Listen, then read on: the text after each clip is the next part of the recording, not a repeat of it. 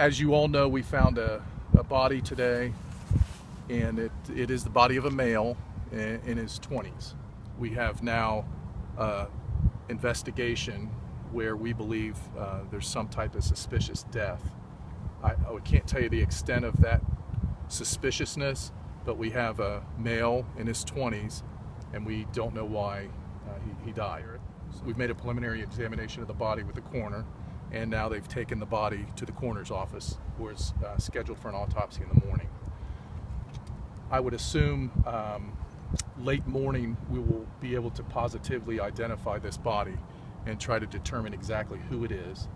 And obviously at that point we're going to continue to try to figure out the circumstances surrounding this death.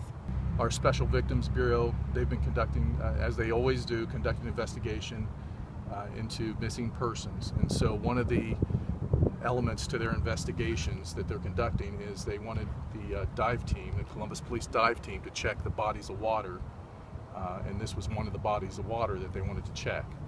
My understanding is the dive team came out early this morning and probably got going late morning, so they started a systematic search of this particular body of water, and somewhere around 1 or so, I believe, is when they found this particular body.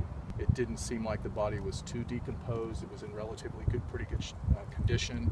So no noticeable wounds on the body? Gunshot, knife? I shouldn't comment on that at this point, but again, we believe it's a suspicious death, so I'm not really sure. You couldn't make a positive ID, so obviously no wallet, no ID, nothing like that on him. I'm not saying that, but I know we definitely cannot make a positive identification at this point.